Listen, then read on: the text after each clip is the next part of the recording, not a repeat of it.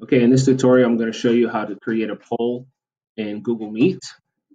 The poll option is if you click on these three icons that stand for activities, and you go from there, you'll see this icon, the same icon.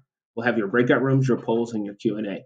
So to create a poll, you go to polls, and you'll start a poll. And the first poll that I'll ask the students will be a poll that I will close at the end of the 5 minute grace period that I give them at the beginning of class to assist me with keeping track of who's on time and who's here.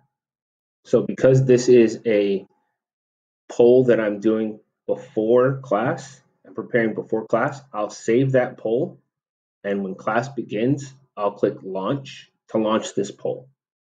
So now that your poll is live, you'll be able to see how the students are answering.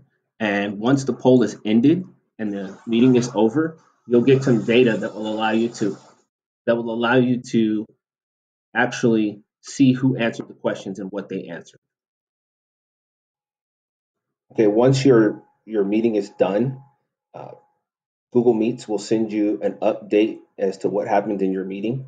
So if I click on this email that I received, I have questions and then I have polling results. So if I click on polling results, it will generate this Google Sheet for me. And the Google Sheet has the students and their answers to each of the poll questions that I've created. And then you can break down each poll question and it tells you the time and date that they answered the poll question as well as their answer.